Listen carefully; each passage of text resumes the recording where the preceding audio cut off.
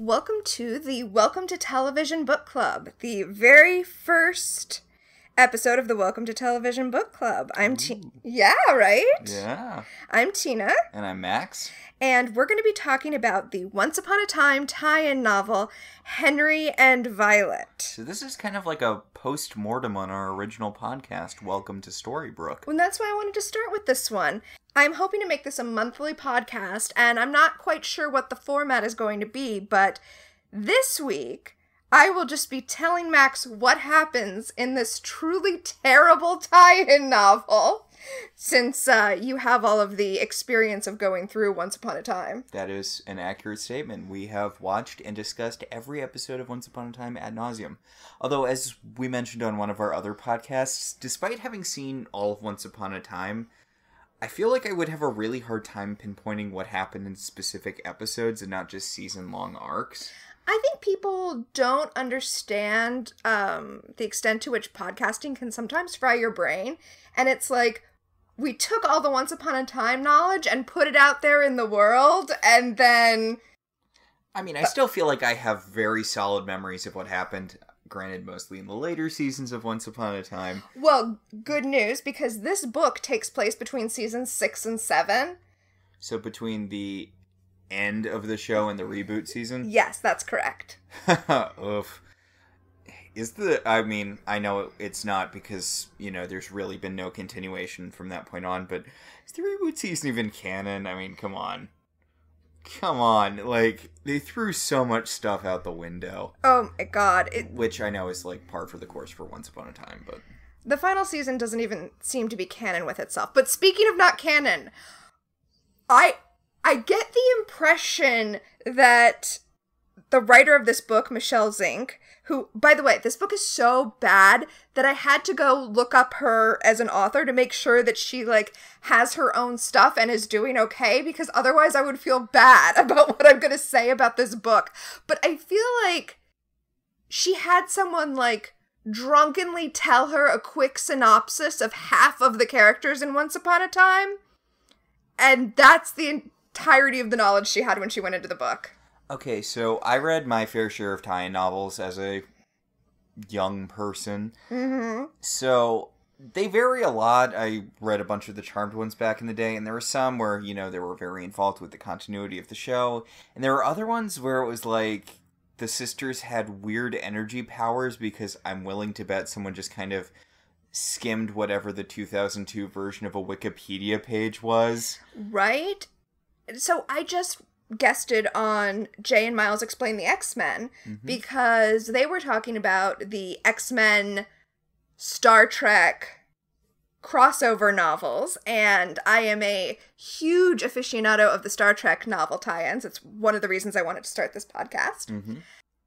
And when the Star Trek books were being published, they're still being published, with the Star Trek books, there is a person who just liaises with Paramount and gets approval for every single item that happens in the book to make sure that it's accurate to what happens in the show. I read a story about someone getting hassled because his star date was off, and they made him change his star date. They told him he couldn't have Chekhov in the novel because of the star date he had chosen, and he was like, what if I just change the star date instead of writing a whole new part without Chekhov? And they were like, oh, I guess that works too. But this, I'm going to go out on a limb and say Once Upon a Time does not have that. So, there's a thing with, I'm sure his name will come up as you do this series. I'm here for the first episode. This will not always be the case. So, how many of the Buffy tie-in novels did you read? Okay, so I've only read one, and only since I started wanting to do this podcast. I have purchased several for future episodes, but I've only read one. And it was actually pretty accurate, the one I read. Okay, Christopher Golden did a lot of those. I get the feeling from the frequency with which his name pops up in this sort of thing that he's kind of the go-to guy for TV tie-in stuff. Mm-hmm. And there was an interesting thing with, I'm not sure they were his Buffy books exactly, but a lot of the Buffy books did have their own internal continuity. Right, there's a History of the Slayers book, right? I believe so, although that's not what I'm familiar with. What I am familiar with is that one of the books that took place in vague season 5 times is about Buffy fighting a former vampire slayer who got turned. And I'm like, A, how did they never do that in the show? Seriously. Right? And the main thing is that it gets mentioned in other tie-in novels written by the same person, so they kind of have their own little bubble of continuity. Like, stuff that happens in that book gets brought up later. I'm like, that's an interesting thing to kind of add your own sort of separate layer of continuity while still staying within the continuity of the show as best you can. Because obviously it is kind of its own separate continuity, no matter what Joss Whedon or whoever says, because, well, yeah. You know, if Buffy had fought a former vampire slayer vampire, it would have come up in the show. But I feel like you do get kind of that wiggle room, but this does not sound like that case at all. This sounds like just... No, this is not... This is the Charmed Ones having weird energy powers. Oh, yes, just you wait. Okay, so to quickly kind of give you an overview of the plot. The plot. Okay, so first of all, I'm going to sum up the plot as 2 teenagers fail to buy a book. That's the plot of this novel. So... Henry and Violet, right? Yes. Henry and Violet are on an overnight field trip to New York, and the bulk of the novel is in their heads as the two of them, and the chapters go back and forth between whose head we're in. And the bulk of the novel is them realizing that they're not going to stay together when they go off to college. They're going to break up. So it's basically just a novel about 2 teenagers realizing that they're going to break up. Was this written before the reboot season? Because does Henry mention the fact, I'm assuming not because of the woman who wrote this apparently not having a good grasp on Once Upon a Time continuity, but does Henry mention at all that he's planning on, instead of going to college, riding a motorcycle off into an alternate dimension? He does not, but he does say he's not sure he wants to go to college, so... I think this was written before the 7th season, and he doesn't mention his gap year in the Wishverse, so... Or wherever he was. Or wherever he was. It's not super clear. So, the thing is, Once Upon a Time is kind of perfect for this sort of tie-in novel thing, because of how much stuff the show itself just completely fucking dropped, speaking of season 7. Well, one of the things that we talked about a lot was how the world must feel from Henry's point of view. So, a tie-in novel from Henry's point of view seems like it will be amazing. He was the only person in town who aged for the first 10 years of his life. Okay, so let's jump into it. Okay. It starts off with Violet getting all excited about going on the field trip with Henry, and she exposits that while they're in New York, they're going to sneak away from the chaperones and go to this antique shop that she found online that has a copy of her father's journal. Not a copy. It has one of her father's journals. Now remember, her father... is a Connecticut Yankee from King Arthur's Court. Right. So, and he's all despondent, apparently, now that he's back in Storybrooke. So she wants to make him feel good, so she's going to go get this engineering notebook that he kept that has been put up for sale at this antique shop. What an awful premise for a book. I'm sorry. I mean, I know I'm assuming not because of what you've told me about the book. The very little you've told me about the book, but, like, they didn't want to focus on anything, like, interesting from the show. What's Mulan up to? That was a really cool thing that got dropped multiple times. I mean, I think you might have thought I was exaggerating when I talked about how bad this was. Okay, so... fine, I can see this as being a young adult novel-esque thing. A girl wants to cheer up her depressed father, so she tries to... Why do they have his journals? Wasn't he in the Land of Untold Stories? It's from before he went to the Land of Untold Stories. It's from before he was... Oh, wait, no, I'm sorry. He was in Camelot. He was in Camelot. So, how does this place in New York have his journal if he was in Camelot? No, he got sucked into Camelot from Connecticut. Okay, so this is from when he was a kid before anything ever happened to him. He was sucked into Camelot as he was an adult, and right. I'm sorry. You're thinking of a kid in King Arthur's Court. Yeah. Yeah. No. He was an adult. So it's just a bunch of boring crap from before anything happened to him. Yeah. Well, but it's not a journal like, Dear Diary, today I woke up and had eggs for breakfast. It's a journal like, one of Da Vinci's journals with, like, his drawings of helicopters and shit. Okay, and this isn't an antique shop. This is a thing an antique shop would keep. Yes, apparently. Okay. So... We've barely started. I know. I'm sorry. So after Violet tells, us what she's going to do on the trip, we see Henry's point of view, and he kind of introduces us, and he introduces who he is, and here is what he says about his living situation. So I guess they did have that house separately that Emma stole when she was the Dark One, and they just never gave it back afterwards. That is correct. Having two moms was cool most of the time. He had 2 bedrooms and 2 houses and moved easily back and forth between them. Killian was there when Henry was on mom overload, and his grandparents' house was always available as an escape. All in all, his life was pretty awesome. Oh, God. Was this written by a 4th grader? I'm sorry. Kind of sounds like it, doesn't it? I mean, I get it. She's trying to sound like a teenage boy, but... So, God... Can you imagine? Oh, I'm having too much of the best characters in the show, Emma and Regina. I guess I have to hang out with Killian. Hope he doesn't attempt to send me to hell. Oh, you know what? I didn't even mention the worst sin that this book commits of all of its sins.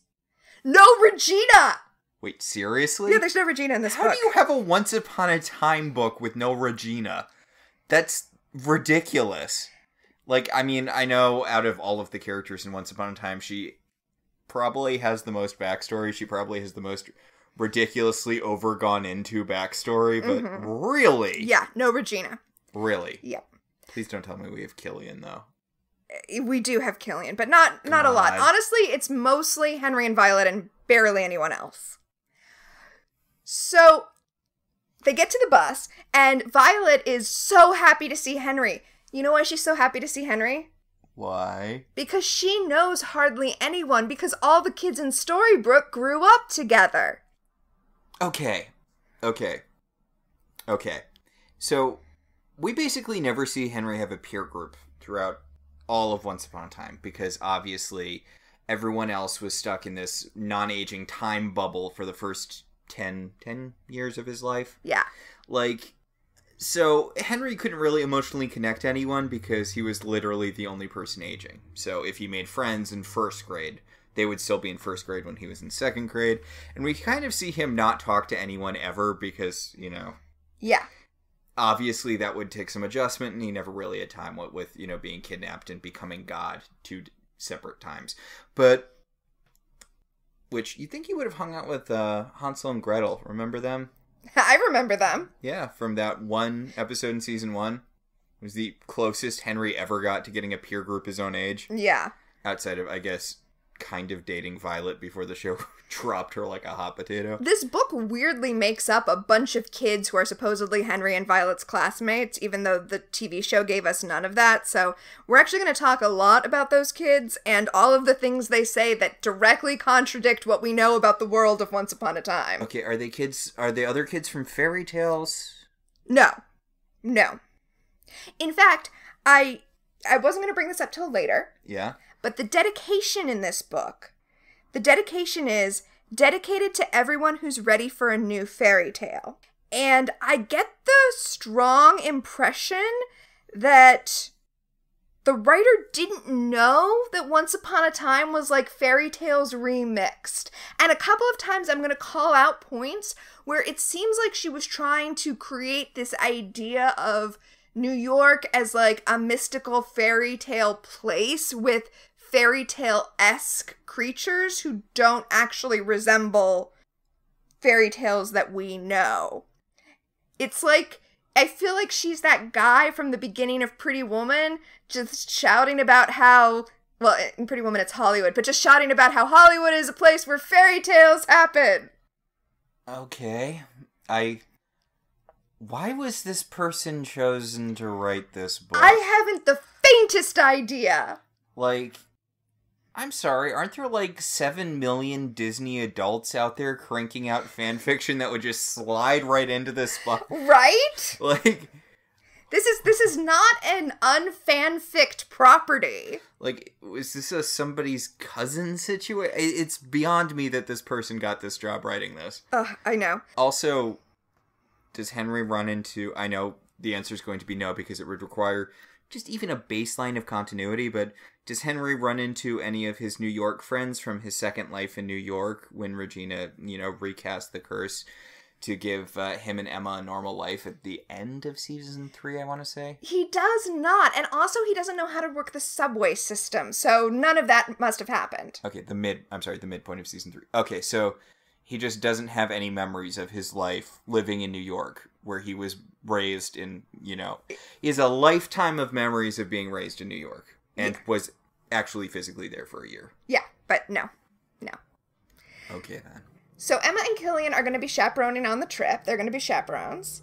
Like, I know ACAB, but aren't they Storybrooke's only cops, except, oh, God, David. Yeah, well, and Mary Margaret's chaperoning, so David has nothing to do. David's not mentioned in this book, like, at all. I think Henry might at one point say, like, his grandparents, and that's it. You mentioned in the quote that he liked to chill out at his grandparents, his grandparents who have that baby and are tiny, tiny loft, but okay, whatever. I'm sure, I guess it would be less paperwork for Emma when she comes back and David's killed everyone, even vaguely crime adjacent. Oh, I'm so glad you brought up paperwork. Because at the bus, Mary Margaret is kind of organizing the kids into groups and assigning them to chaperones. And she says, someone miscounted. We have 8 more kids than we expected. Okay, you know what? I'm not going to object to that. No, that's accurate. I'm not going to object to that because are the kids from the Land of Untold Stories there? Are they not there? There was a rigid airship that dropped a bunch of people off, but then the rest of that season kind of just ignored all of the people from the Land of Untold Stories. So, you know what? I think it's completely fair that Mary Margaret would have no idea how many kids she's supposed to have.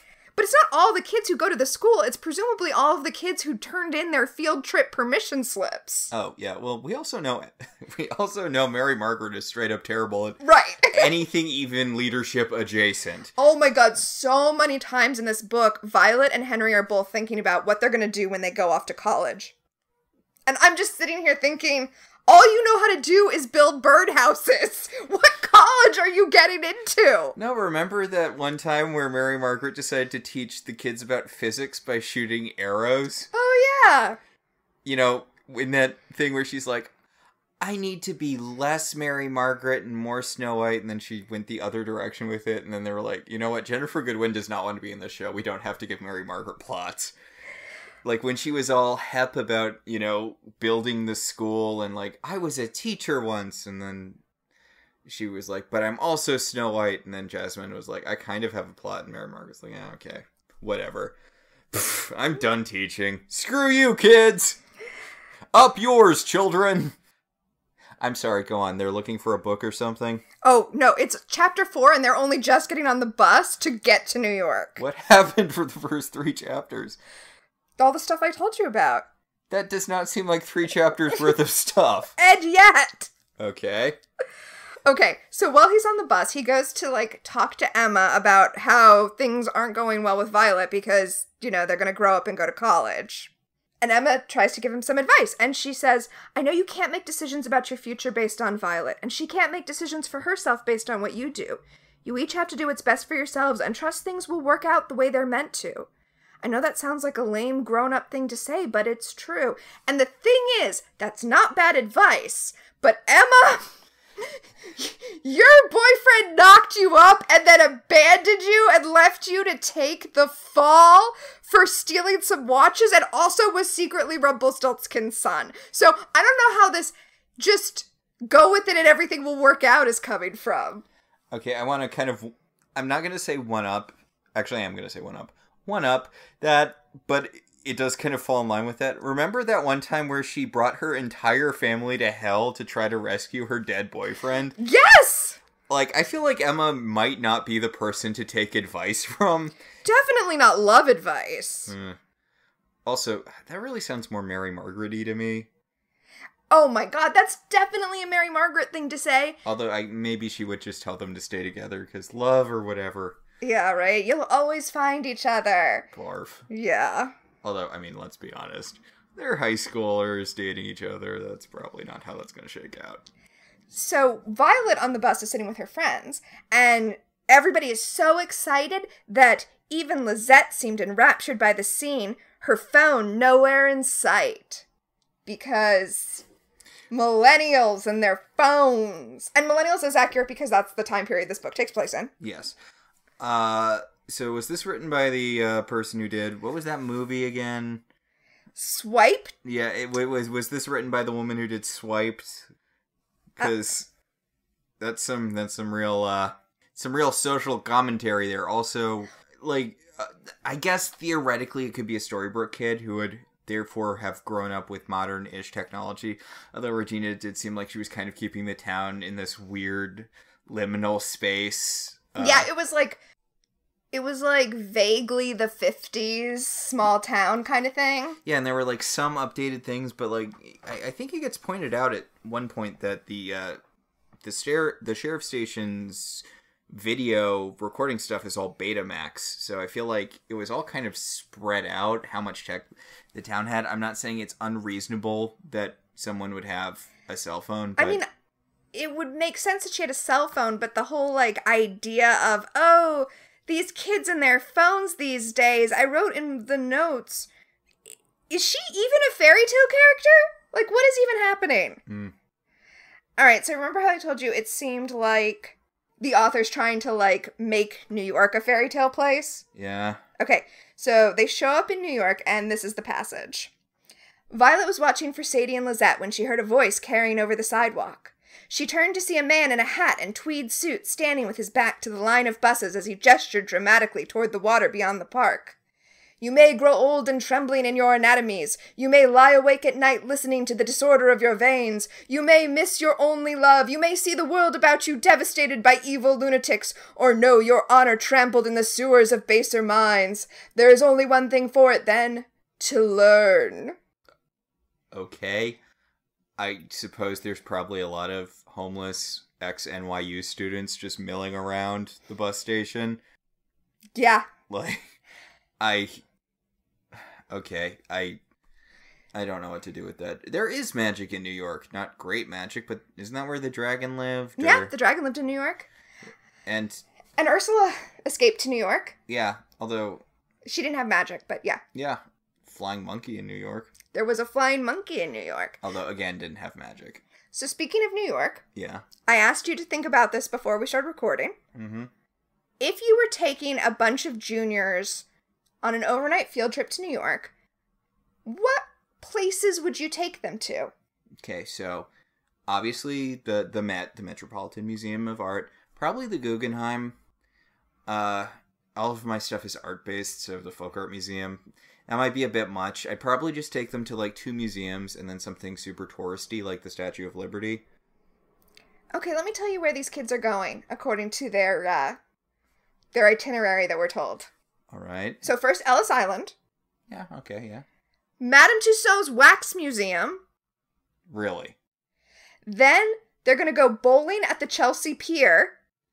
Which, by the way, why bowling at the Chelsea Pier? You could do Coney Island. You know it's free to send them anywhere, right? Because it's not real. It's a... Then they're going to do a dinner cruise on the Hudson. Mm-hmm. And then the next day they are going to the Met. Okay. So... Something I did a while ago. I don't know if these books are still a thing or if the internet killed them, but there used to be like 1,000 things to do in X. Oh, sure, yeah, I remember those books. And I remember picking one up because it was, 1001 things to do in Connecticut. And that was where I was living at the time. Mm-hmm. So I was like, oh, let's see. And you really get the impression that whoever wrote those books had never actually been to Connecticut. Mm. And I'm assuming other places because it was stuff like, go to the Mystic Aquarium. And it's like, it's just an aquarium. If you've been to any other aquarium, it's an aquarium. Like, yeah. It's not, or I think it was, maybe there were like 1,001 things you have to do in Connecticut before you die or something. That's another series, yeah. But it was all this like basic ass Googling what to do in Connecticut stuff. And I feel like this person might have just, first page of Google results things to do in New York. Because you can go bowling literally anywhere. Yeah.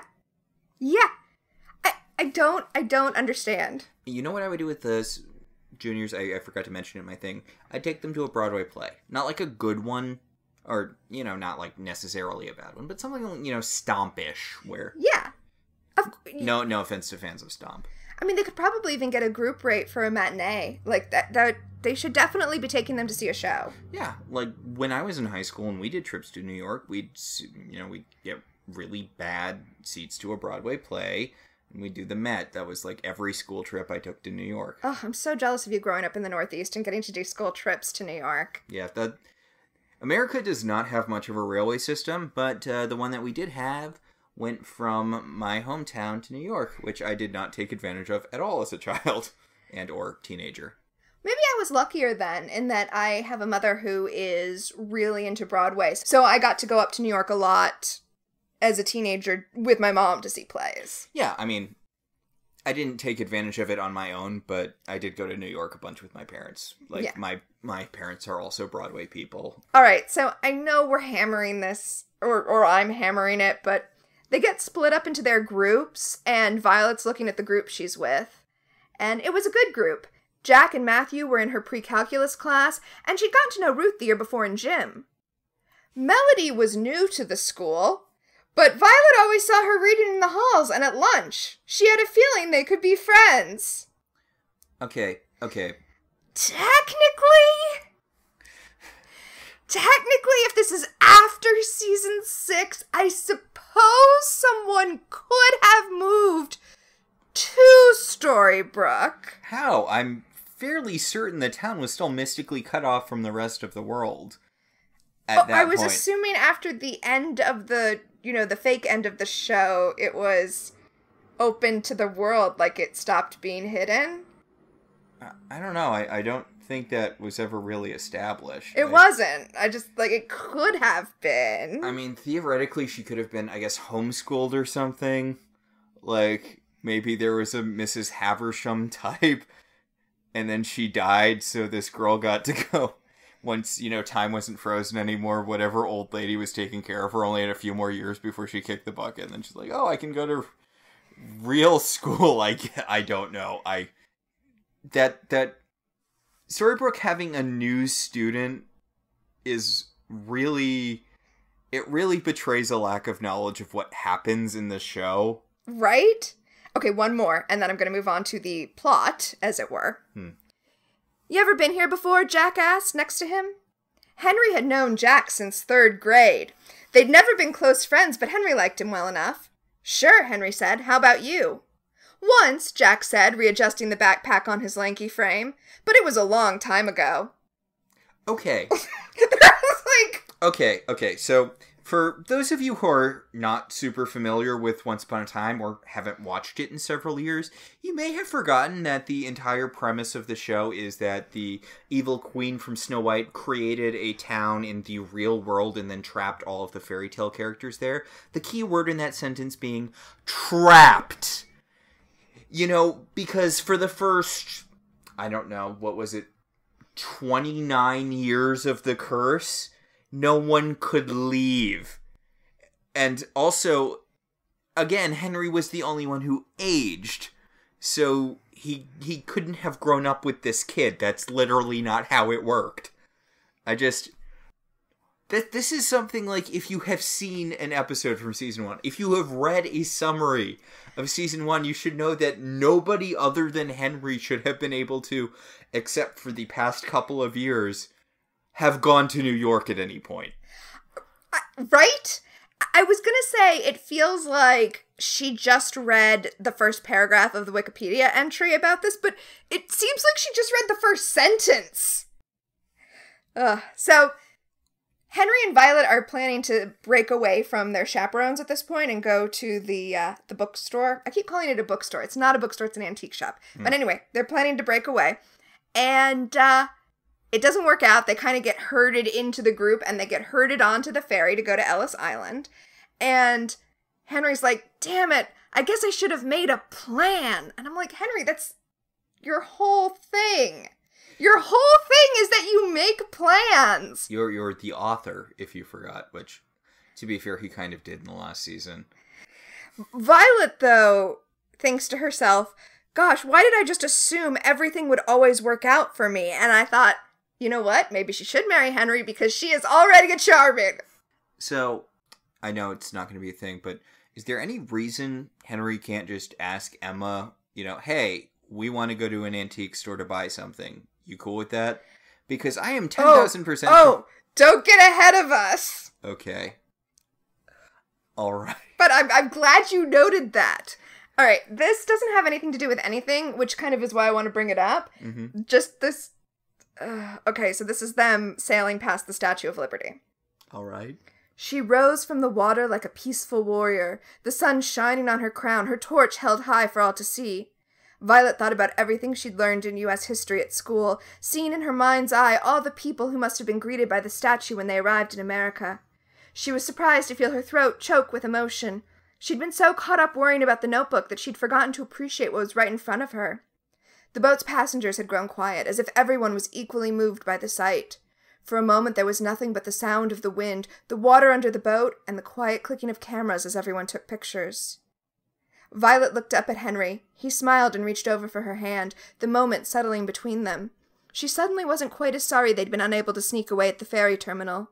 Whatever happened with her father's notebook, she was glad she'd been part of the magic on the boat when hundreds of people had been rendered silent by history brought to life. Okay, so this person's never been on a tour, then.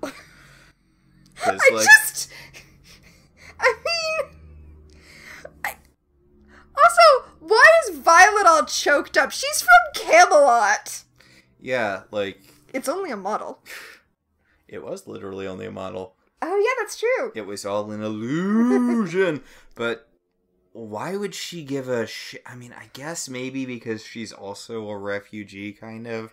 But, I don't know. Was this written, I know it can't have been because timeline was, but feels really like it might have been written directly after September 11th when everything was, bonkers patriotic for no reason. I mean, maybe it was written then. That's not when it was published, but I mean, Once Upon a Time wasn't a thing. No, but I was going to say that section feels to me like she wrote it for something else and was like, oh, they're in New York, I'll drop it in here. I mean, I'm willing to bet probably a lot of this was transposed from something else she had written. I don't know if whoever's listening to this really remembers, but we watched a bunch of TV from around that time, and there's that weird thing where pro-America stuff kind of started leaking into things that normally wouldn't mention pro-America stuff. Well, in Friends, everyone wearing their, proud to be an American shirts or their NYPD or FDNY shirts. Yeah.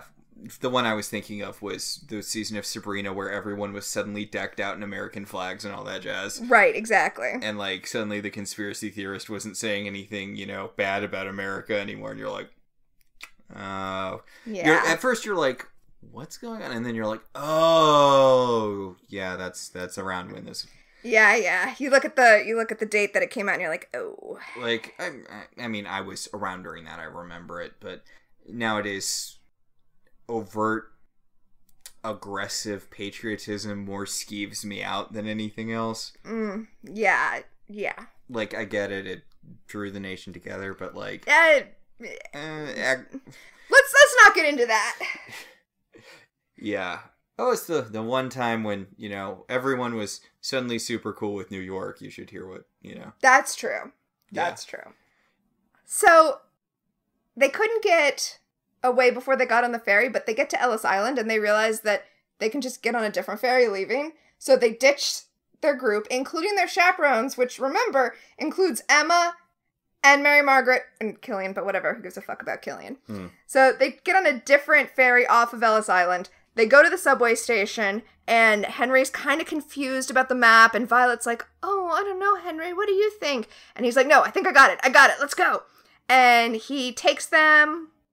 Okay, we get a whole chapter where they're riding the subway. Really? Yes. Really? Yes. To get from point A to point B, Oh! They get off the subway, and then it turns out that Henry took them to East 4th Street instead of West 4th Street.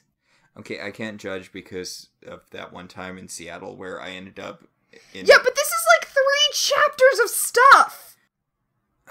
What is this, season 7? And then he gets really shitty with Violet. He's like, you said east, even though we know, because we were reading, that she did not say east, she said west. And he's like, well, if you thought that something might be wrong, why didn't you say anything? And he's just, like, so crappy to her. So, chapter 13, they finally get to the store, and it's closed. Not just closed for the day, but it's shut down. It's out of business. And I do have to say, now he's like, why didn't you call the number before we left Storybrooke? And there I am kind of on Henry's side. Yeah. So she calls the number now on the website, which is important because she hears the voicemail and she hears the name of the proprietress of the shop, which is Mildred Appleby. So that's not a fairy tale reference at all, is it? It's not. But it's important because, I was talking to you about, the fairy tale moments in New York. Mm-hmm. And this happens. A sing-songy voice erupted to his left, and he looked over to see a bedraggled elderly man sitting with his back against the brick building. He wore a tweed coat that was full of holes, his shoes highly shined, a black hat sat next him on the pavement.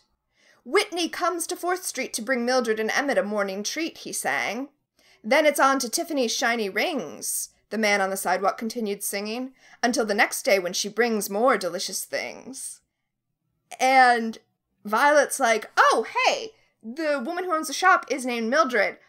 That's probably not just nonsense he's saying. He probably knows her and knows what's up. So Henry, heart of the true believer that he is like, that's nonsense. That makes no sense, and there's no way that's true. I mean, that's probably true, but how does that help them at all? Well, remember, he says, then it's on to Tiffany's shiny rings, until the next day when she brings more delicious things. So Violet's like, oh, Whitney's probably a girl who works at Tiffany's, who stops by here in the morning and brings him, like, pastries or whatever. And Henry says, what's Tiffany's? Never heard of it.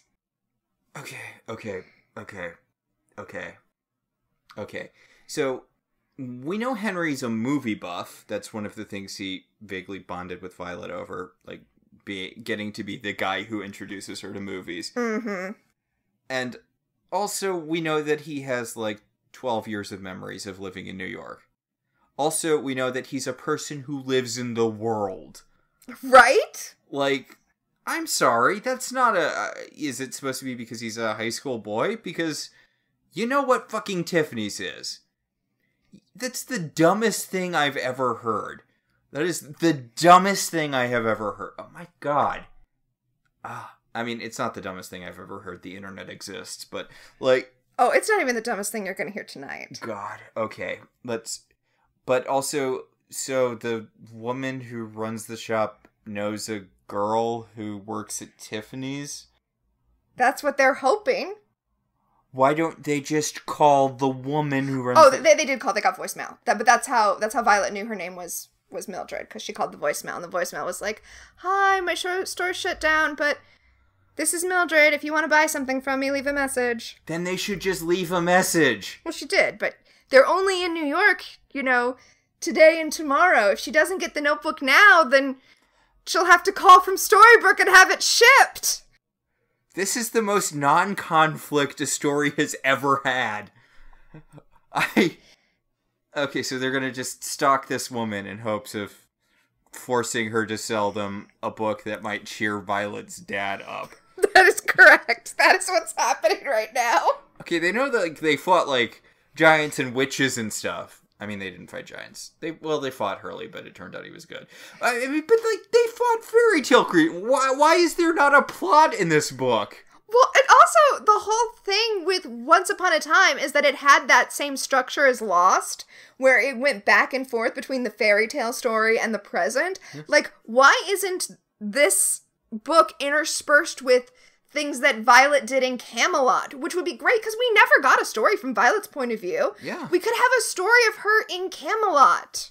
Hell, why didn't the book that the woman have, why didn't it have how her dad created a portal to get to Camelot in the first place? Why isn't it a magic book? It could very easily be a magic book, and then you might have a little bit of a plot. Right? Also, all of these characters... Mildred, who we're going to meet, and Whitney, who works at Tiffany's, who we're going to meet in a minute, and this other guy, Basil, who we're going to meet later. Like, none of them are actual fairy tale characters, but they could have been. They could have been fairy tale characters, and their plot intersecting with Henry's and Violet's could have tied back to the whole them breaking up thing, and it could have been a flashback. Like, the man who sold Jack the cow for beans. Like, come on. Right. Like, this is the easiest thing in the universe. Apparently not. Everyone grew up with fairy tales, even if you're not super familiar with the show. But like, you know what a fairy tale is, right? You were a child at one point, right? Come on! So, they do find Whitney. They go down to Tiffany's and they find Whitney. Whitney Day, which is another really kind of magical sounding name, I feel. And she tells them that Mildred is her grandmother, and she will take them over to her place in an hour when she gets off work. So they decide to spend the hour window shopping on Fifth Avenue because Violet's a girl, and that's what girls do. That is what girls do. And Henry's just pouty because... Boy. And then they walk past Mont Blanc, and Violet's like, oh man, Henry, look at these awesome pens. Wouldn't it be great to work on the book with a pen like this? So, okay, first of all, I don't think the author understands what the book is. I don't think... The author being the person who wrote this book. Right, of course, I didn't mean to confuse this. I don't think Michelle, the writer of this book, understands what the book is that Henry's writing. Also, he's like, I don't need a fancy pen to work on the book, which is true. I mean, he had that magic pen, but then it turned out like the magic was in him or something after he sent the pen to hell. Yeah. Because it was that thing where he broke the pen, but then he found it again in hell. But then I think it turned out he didn't need it. Like, I don't think he didn't need the pen. Like, because he didn't bring it out of hell with him. But then he still had access to his author powers when he entered that author state, which Isaac implied was going to kill him, but then that just straight up never came back. Mm-hmm. Because Once Upon a Time loves nothing more than dropping plots. Remember when the Tremaine sisters were like the most powerful magical people in the universe until... You remember when season 7 was about the Tremaine sisters? For about 7 episodes, and then they all disappear forever. And the fact that, was it Anastasia? The fact that Anastasia, like, was the most magical person in the face of the planet turned out to be a red herring, and it was actually Alice, even though then why did Anastasia have all that magic power if she wasn't the chosen one? Why did she have all these powers in the world without magic? And we're not here to relitigate season 7. We're here to first time litigate this terrible, terrible tie-in novel. Yep. But the fact that that's not how the author powers work isn't even my point as much as it is that Violet's like trying to engage him in something because he's being crappy, and he's like, that's not how the book works, Violet. It's like, shut up, Henry. Wow. Whew, season 1 flashbacks. Getting season 1 flashbacks over here. Yeah, remember when Henry was like the worst? This book remembers. Or coincidentally happens upon it. You know, infinite monkeys, forever, Shakespeare, etc. Exactly. Anyway, an hour later, Whitney comes and takes them to Mildred's apartment, and guess what? She doesn't have the book. She sold it 3 days ago! Okay, so it's a fetch quest. It's a fetch quest. She sold it to a private broker, and Violet convinces Mildred to give her the name of the broker that she sold it to, and his work address, which is in the Empire State Building. So now they're going to the Empire State Building. Okay, I don't want to belabor this point any more than I already have, but like, the person writing this is aware that books normally have plots, right? Like, this is like reading someone writing down a video game where you're doing a fetch quest. Mm-hmm. It's like, okay, so then he ran to Death Mountain to get, you know, the hammer of whatever from the Gorgons so that he could trade it to the blacksmith in exchange for a piece of enchanted hay, which he could bring to the milkmaid and the village of whatever's den to, you know. And then, once the cow eats the enchanted haystack, the milkmaid will give him a thing of enchanted milk, which he can then bring to the thirsty guard in Rivers Brookton. And then he can, once the thirsty guard has a drink, he'll open a secret portal, which will take him to blah, blah, blah, blah, blah, blah, blah. Like, that sort of thing, I'm not going to say it's fun when you do it. It's one of the reasons I don't really play video games anymore. Uh-huh. But, like, at least when you're doing it, you're engaged. This is like watching someone else do the boring parts of a video game. Well, do you want to know what happens when they get to the Empire State Building and go to Basil's office? He's not there. They don't go to his office because they get to the Empire State Building and Emma, Killian, and Mary Margaret are there. Like, you two are in so much fucking trouble. Did they just leave the rest of the kids Yes! there? That whole trip! Well, I mean, there were other chaperones, but that trip was down 3 chaperones all day. While Emma drove all over town in a taxi tracking Henry's phone via Find My Phone. Why did she bring Killian and Mary Margaret? I don't know. So Emma's like, okay, we're going back because that's not good. You can't run away from me in the middle of New York City. It's bad. It's a bad thing to do. Yeah, it's not like he can defend himself by being omnipotent or anything. But she tells him that she'll get permission from the teachers to bring him to the store tomorrow. You mean Mary Margaret? Well, there's another teacher that we've never heard of before who's apparently in charge of the trip. Okay, but Mary Margaret is the one who founded the school, right? We're going off of the 15 seconds she was interested in teaching again and created a new school for all of the kids, right? I mean, she doesn't seem to be in charge, but that doesn't necessarily mean anything. I mean, maybe it's like when she was mayor for 10 seconds before she got bored and gave it back to Regina. How did she ever expect to be queen? Right? She can't even handle a field trip. There are 8 extra kids. I miscounted the children. Let me tell you, when you take kids on a field trip to New York, you can't miscount the children. Okay, also, how many kids did they bring? How many? Because, like, when my school did trips to New York, I don't remember exactly how many kids we had, but, like, we only had, like, 3 chaperones. I mean, I feel like it's supposed to be the whole junior class, or, the majority of the junior class, so it's probably, like, I don't know, 60 kids? I guess, maybe, I mean, I don't feel like Storybrooke was exactly overflowing with children at any point, but also, I know, that's why this book had to make up so many of them. Okay, so they all go back to the hotel so they can change their clothes for the dinner cruise. Mm-hmm. And Henry reflects on what a rough day it's been. The weight of responsibility had been heavier than he'd expected. It was almost a relief to be back within the confines of normal rules, where the adults took care of everything. Oh my god. Okay, so, as a reminder, Henry is God. Henry is God in 2 different ways. He's the author, a person who's literally able to rewrite reality. Literally able to rewrite reality.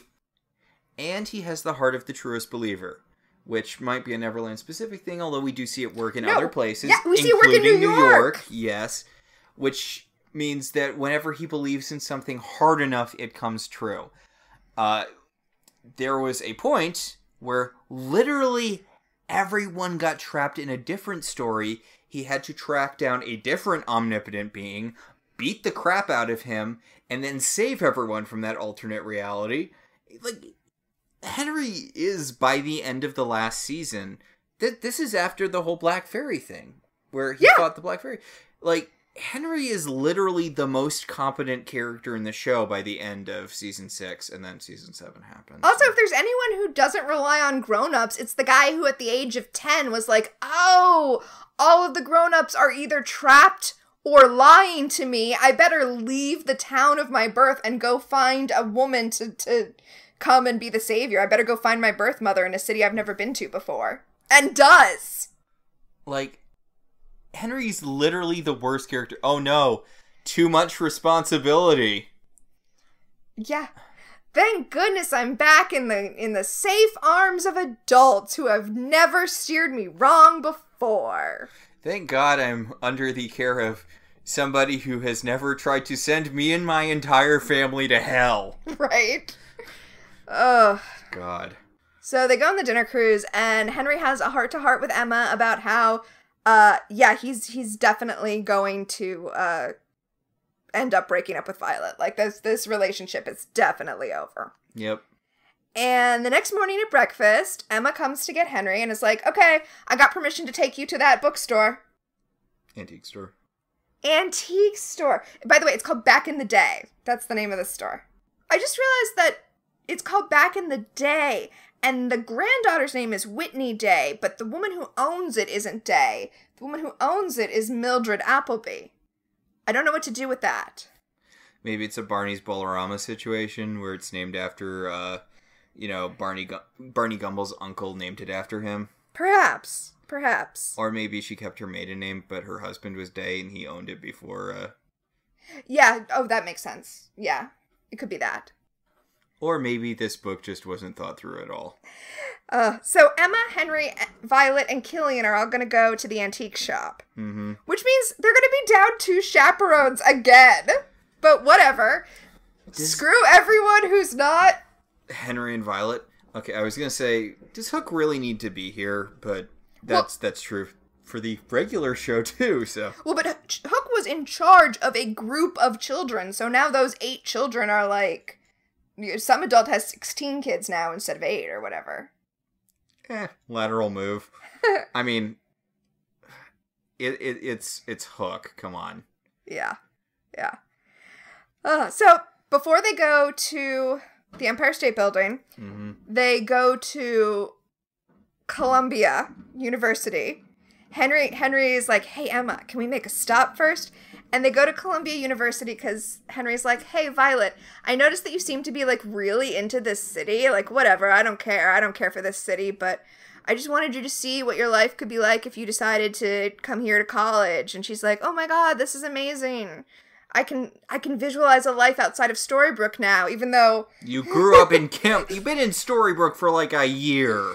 Yeah. Ugh. Again, that's another sequence that feels like it was... repurposed from another book that this writer was writing. Mm-hmm. So then they get to the Empire State Building. They go up to Basil Nagg's office. And... It's Rumpelstiltskin. No, see, that would make sense. No, he's in a meeting. I'm joking because, of course, that would reference something from the show. No, he's in a meeting, and he'll be able to talk to them in a bit. So they go up to the top of the Empire State Building, they go to the observation deck, and then they have a like, oh wow, this city's so beautiful moment. And then Henry's like, oh, this is bittersweet, because obviously our relationship is ending, but I'm not going to say anything about that now, so we can have this beautiful memory. Anyway, they finally get in to see Basil, and guess what? He doesn't have the book anymore. He does not have the book anymore. He was engaged by someone else to track down the book, and he sent it to them as soon as he tracked it down, so... Oh my god, is it going to be Violet's dad? Is that where this is all leading? Oh, don't get ahead of it. Okay. I do like this part, though, because Violet's, like, devastated, and Basil's expression softened. I'm quite sorry. I can see this meant a lot to you. If it's any consolation, it went for quite a lot of money. I don't... Okay.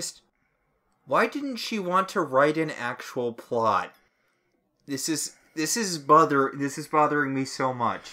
Oh my god. Okay, so we are now at the part that I've been dying to tell you. I haven't even hinted at this part to you. All right. Okay. So Henry is devastated because he's like, this isn't the way stories are supposed to go. And Emma's like, you know what? Maybe we can talk to somebody who could help you out. And she takes him to someone who is a character from Once Upon a Time. Please guess who she takes him to see. The dragon. Nope. Pinocchio. Nope. Oh god. Zelina? Isaac! Seriously. Yup! Seriously, Isaac, seriously. I mean, I guess kudos for remembering that Isaac went to New York to get out of the show, I guess. But seriously, Isaac. Yup. If you will recall, the last time Henry saw Isaac was when he wrote the sentence, thanks to Regina's sacrifice, Isaac's evil work had been undone. Yeah, I think the last serious interaction he had, not counting that, was when Isaac tied him up so that ogres would eat him. Like his last experience with this guy was him repeatedly trying to murder him after sealing his family in a cursed tomb. Really? Tome. A book. Like... Yup. Really? So we're hanging out with Isaac now. Yup. And you can tell that the woman who wrote this book has no idea who Isaac is. When Violet sees Isaac, Violet looked with interest at the man in the doorway. As the former author of the book, Isaac knew more about the history of Storybrooke and its residents than anyone. He had, after all, created much of it. No. He was trapped in the book when Regina created it. Regina created Storybrooke. Like... There was no author for... I mean, I know it's complicated because time travel and time works different in different realms, but like... Yeah, Isaac was sealed away before Regina created the curse. I think the writer of this book thinks that the plot of Once Upon a Time is that everything that's happening is like Stranger Than Fiction style, a story that's being written by Isaac, and now like he has passed the baton on to Henry, but in a non-aggressive way. Does Henry mention any of their shared history at all? I mean, he just, like, sits down and talks to him. And he's like, hey, I'm very disappointed about things not going the way I thought they were gonna go. And Isaac's like, hey man, just remember, every ending is a new beginning. Right? Thank you. Thank you for that, Isaac. Thank you for quoting the song Closing Time by Semisonic to Henry. Okay. You want to hear some more of Isaac's advice? Yes. You want to... Okay, just to refresh our audience's memories, or let them know in case they're not Once Upon a Time fans. The deal with Isaac is that a writer is supposed to be like a watcher, like from Marvel. They're supposed to witness what happens and record it. And Isaac, as a writer, Author. Yes, Isaac as an author went rogue and started writing what he wanted to happen. He started changing the story, and that was an evil thing to do. And, well, I mean, it was evil the way he did it, but... Within the morality of the show, it wasn't a thing that authors are supposed to do, and he had to be stopped. Also, you probably shouldn't be altering reality to make better stories. Yeah. Because they are actually people's lives, and, you know, giving someone a sympathetic backstory does mean that you have killed people or what have you. So here's Isaac's advice to Henry. The best stories are those that are allowed to unfold in their own time. The stories that tell themselves through you, don't you agree? What do we do in the meantime? Henry asked. We listen, Isaac said. We listen and we try to tell the story as it's meant to be told, and not the way we want it to be told. We introduce those characters who seem to appear unbidden, and we say goodbye to those whose time on the page has concluded. What if we're not ready to say goodbye? Henry asked. That's irrelevant, Isaac said. They must decide when it's time to go. It's only our job to listen.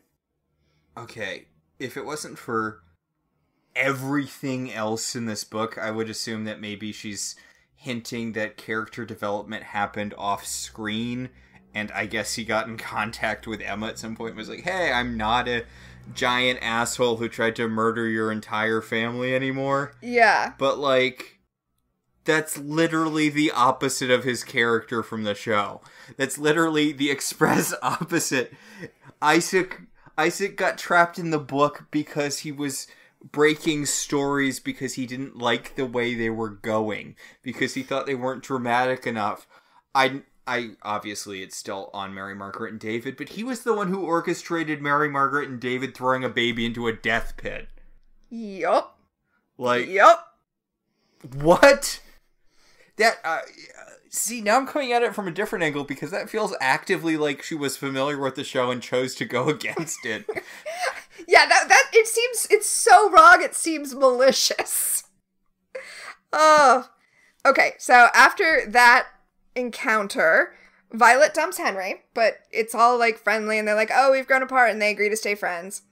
And Henry reflects that even though he didn't get the notebook, it was good that they had an adventure. And he says, "This has been the most exciting 2 days of my life." What? What? Like, she knows there was a whole show where they fought dragons and stuff, right?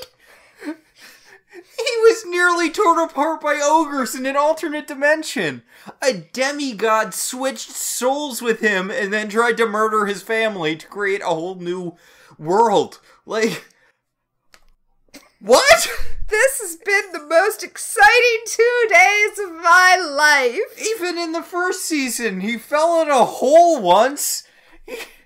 Like, what? Oh my god. That, really? Yup. And that's the whole book. Well, so, no. Then Violet gets a text from her dad where he's like, "Hey, guess what? Look what I tracked down and ordered from a dealer in New York." Okay. And then they go on a carriage ride through Central Park, the end. Okay, but... Okay. So the thing about... the thing about books is that, unlike in TV shows, you don't have to worry about, like, budgets. Or, you know, how you're going to afford special effects. Or how you're going to pay for actors to do stuff. So you can do, like, anything. There's a reason that in the Charmed comics they get better powers. I say better in quotes because, you know, they're basically omnipotent by the end of the show. But Yeah. like, you could do literally anything. And you're right. You could describe... You shouldn't be able to describe a book in a single sentence and have it be... 2 teenagers failed to buy a book. Yeah. Like, because you can simplify most stories. You thought I was exaggerating. But literally nothing happened in that book. Why? I mean, even if you're not familiar with Once Upon a Time, why wouldn't you write a book where stuff happens? Well, okay, so you brought me to a thing I'm going to want to do in the podcast. Mm-hmm. So I'm going to rate each book twice. So the first rating I'm going to give it is in accuracy to the show, right? So 1 to 5, where 1 is... It sounds like you read the first sentence of the Wikipedia page, and 5 is, it feels like I just read an episode of the show. Deep Honestly, lore. I feel like number 1 is Henry and Violet. I think this is going to be the benchmark for what a 1 is. Because it doesn't seem like the person who wrote this had even I'd say a passing familiarity with Once Upon a Time, but honestly with fairy tales. It felt aggressive. It felt aggressively like she had no interest in knowing the plot of the show before she wrote the book. Yeah, I don't want to assign malice, you know, because one of the things that I hate is people going in like, oh, Tom Taylor hates Superman, that's why his run is so bad, he's trying to destroy Superman. But it does genuinely feel like this person actively was not happy with writing a Once Upon a Time book. It's strange. Well, no, so since we're not assigning malice, it feels to me like she had a different young adult book that she had written, and she didn't want to use up the plot on the Once Upon a Time book she got hired to write, so she just pulled out all of the emotions and also the scene where they see the Statue of Liberty and put that in here, and that was it. And then she, like, find and replaced all the names. Ah, jeez. So I read a couple of the Once Upon a Time comics, which were mostly super forgettable. Mm-hmm. The main one I remember is... It's pretty funny. I mean, it's not funny, but it's about Daniel's brother seeking revenge on Regina. He blames Regina for his brother's death. Okay. Interesting. Because then that kind of puts Regina on her heels with, like, her whole thing with Snow. I like it. Yeah. Like, it's an interesting concept, and it all leads to, like, he arranges for all of the stuff to happen, for her carriage to be diverted on this different route, and, like, he traps her at the bottom of this pit that has all of these, like, anti-magic sigils around it and stuff. And he's like, aha, you can't use your magic, you know, from within the pit. And she's like, but I can use it from without the pit. And she just makes the trees kill him and then come down to get her out of the pit. And I'm like, I really like that because it's this big, long revenge tale that just, like, ends. I like that. Yeah. And because, you know... Also, it has Regina in it, unlike this book. Yes, also it has Regina in it. But, like, why would it? I don't want to assume malice on her part, but like, it's a show about fairy tales. You're not putting any fairy tale stuff in. You're not having any magic in a Once Upon a Time book. You're not doing anything with any of the characters. There's no magic used. There's no, there's nothing. There's nothing. Even if your thing is like, oh, we're creating new fairy tales, stuff happens in fairy tales. Well, that's the thing. Even if you're creating new fairy tales, and clearly I felt like she wanted these characters to be their own kind of, like, other story, other canon. Like, have it connect to the themes of your book. Okay, so it's getting a 1 on the adaptation scale. And then the other scale is going to be quality aside from it being a tie-in novel, and that's also going to be a 1 from me. You didn't read it, but... From the bits of it you read to me, it sounds like it was written by a 4th grader. Yeah, it was not... You know what? I'm going to say it wasn't a good read. I will say it was a fun read. If only because it got my adrenaline up as I shouted, "What is happening? Why is Killian doing nothing but telling dad jokes?" I spared you all of that. They have Killian telling dad. Yeah, Killian's just, all he does is tell dad jokes. Why? I mean, other than, I guess, being Henry's stepdad, is it a magical thing that Henry's truest believer powers, he's like, oh, stepdads tell dad jokes, therefore Hook must tell dad jokes. I think that's what the writer thinks Hook is. There's also a part where he talks about how Killian is just this, like, carefree guy, and I'm like, No. No. I mean, he was drunk a lot, He's hedonistic in some parts, but no. Also, upon reflection, I'm not sure now, because you know how it is when you know a fact, but you're reading a book. Mm-hmm. Hang on, I'm gonna have to, let me just search for something really quick in this book. I'm just now realizing the book doesn't even acknowledge that Mary Margaret is Snow White. So if you didn't already know that, you wouldn't know that. And also, it doesn't mention that Killian is Captain Hook. How does this book have a 3.91 rating on Goodreads? Oh, I have no idea. I mean, I looked at its Goodreads. A lot of the positive reviews are from people who haven't watched the TV show, who are like, I guess if you like the TV show, you'll probably like this. Oh, okay. I want to read something from this 4-star review, which... Okay. I can't say if this novel would stand alone without any knowledge of the show. I don't know if that's something that a Once Upon a Time novel published during the 7th season of the show needs to do. I can say that the fans of the series will enjoy spending time with these characters one last time. What? Oh. That sounds fake. I wonder how many of these are, friends or whatever of the writer. Well, so I noticed that she does have her own fantasy series that appears to be successful. So she probably has a bunch of fans who picked up this book and were like, okay, I don't watch Once Upon a Time, so I don't know what I'm reading, but okay. I suppose the author thought if she tossed the words Camelot and Storybrooke in here enough times, it would qualify as a Once Upon a Time story. I guess the editors or whoever approved of this book thought it would too. Yep. Like... Okay, this wasn't my intention, but I'm definitely going to add looking at the Goodreads reviews as a segment into this podcast. Why would you give this 4 stars? Although slightly boring and long at some points, this is overall a fun read. Okay. Seeing things from Henry's perspective is a nice twist, since he is more or less on the back burner during the later seasons of the show, except for being the main character. The book transported me to New York City. Oh my god. I'm sorry. I feel like reading these reviews is making me think less of the people who like the book and not... Okay, here's a good review, though. This is a review from The Glittery Bookworm. All right. Even though I knew I wouldn't like this, I'm still extremely disappointed. I think hole in one, the glittery bookworm. Hole in one. Oh. It's just beyond me that people are giving... I mean, I know different strokes for different folks or whatever, but, like... I don't know why you would read this if you weren't a Once Upon a Time fan, and if you're a Once Upon a Time fan, I don't know why you would like this. Yeah.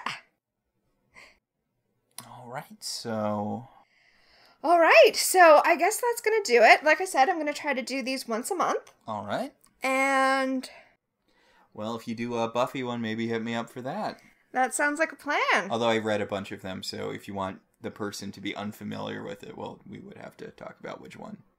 Also, there are a lot of people who like Buffy, so maybe you should get someone else. But if you need another co-host, you know where I live. That's true, I do. All right, our shows are partially listener-supported. If you want to be a supporter, you should head over to our website, www.welcometotelevision.net, and click on our Patreon link. We'd like to thank our current $5 and above patrons, Beryl, Patricia, Sam, Cassidy, Alex, Alicia, Ryan, Maricruz, Rosa, Javier, Benjamin, Kyle, Kate, and Jen. If you'd like to support the show in other ways, you could always rate and review us on Apple Podcasts. It helps other people find the show. If you want to talk about this book with me, or any book, or if you want to suggest a book to me, join our Facebook group, Welcome to Television. We can also be contacted at I Love TV Zines on Twitter or at ilovetelevisionzines@gmail.com. So until next month, I'm Tina. And I'm Max. And this has been the Welcome to Television Book Club.